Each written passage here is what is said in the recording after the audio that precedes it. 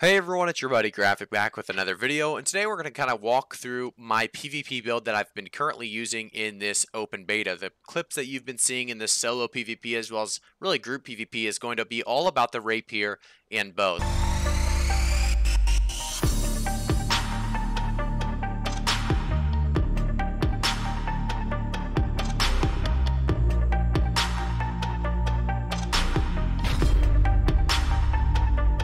So you're actually going to be able to see here my attributes or attributes that I've been running. So 102 dexterity is what I currently am using with about 41 constitution. So I do like the idea of getting that 5% thrust damage with, being just level 23. Unfortunately, I'm not able to take advantage of 150, 200, 250, or 300 attribute bonuses there.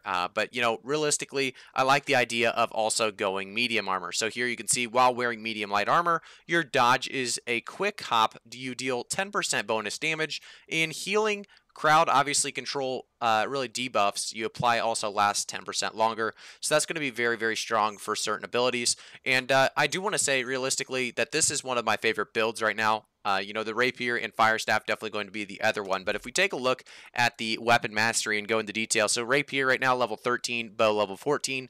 This is my current levels, obviously, on the Rapier and bow. And you can see that this is what I'm currently running on the Rapier. So obviously, the gray side of things, you guys have seen the gray side before. I'm running Evade, I'm running Riposte, I'm running Flesh. I'm not going to go into too much else because these are all kind of just, very, very obvious to build. Riposte, you're going to want all three options underneath. You're going to want all three options underneath the Flesh as well. And then, obviously, I am going to finish the gray side, or sorry, the Evade side of things if, I do get this, more levels into the Rapier. I will continue with Allegro, Adigo, or I'm not even sure how you say it, Adigo, and then also Crescendo. So there's a lot of opportunities here for huge, huge extra damage. And individual successful light attacks reduce the cooldown of this ability by 30%.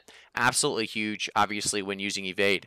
I do want to jump into the bow side of things because most of you, if you've been here for a while, you've seen the Rapier side of things when it comes to the abilities. But if we go to the bow, you can actually see the Evade shot being the number one or my Q. And then we have next up the penetrating shot, going to be very, very strong, very easy to use. And then the poison shot. So the poison shot's going to be very, very strong as well. If you guys go all the way down to the direct hit, if you directly hit a target with the poison shot, it actually deals 200% more damage. That along with the mark, so you deal 10% more damage to foes suffering from a debuff, along with the battle precision. So debuff damage over time, durations last 20% longer. Going to be a very, very solid stack, and it's obviously going to do a lot of extra damage if you're able to hit them. Penetrating shot just being a very, very easy shot to hit, as well as Evade shot. So you can see some of these abilities here. Let's see if we can find maybe even just a tree that I can hit. I don't really care what I'm shooting at, but if there's anything nearby, it's okay to just shoot at nothing, and you guys can kind of see, and that's probably what we're going to stick with. Unfortunately, no PvPers running around right beside me right now, where I would show you, and I'll show you guys some PvP gameplay, by the way, at the end of the video, so if you guys want to see what this build looks like in gameplay,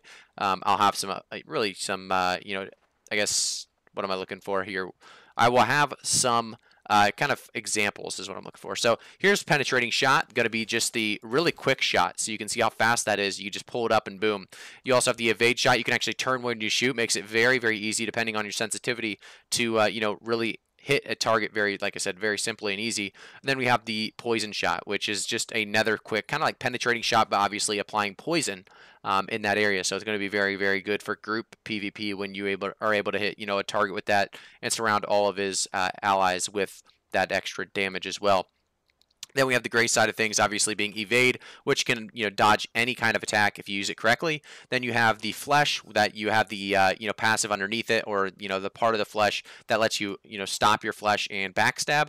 And then we have the riposte. So you guys have seen the riposte before. You guys will see that obviously in some of this gameplay as well that I showcase at the end of the video. I just wanted to go over my PvP build that I've been using in the open beta. A lot of you guys have had questions about it. For the most part, if I do get these maxed out, I would go through a huge build on level 20 PvP builds for this exact purpose, and we will definitely do that obviously during release for the Rapier bow, Rapier fire staff, as well as so many other weapons. I'm going to try to get 20 on every single weapon when the game comes out so I can really showcase all of the different side of PvE and PvP side of things. Like I said, a lot of cool things to really showcase, so I'm going to let you guys get to it as you guys can hopefully see some great PvP gameplay.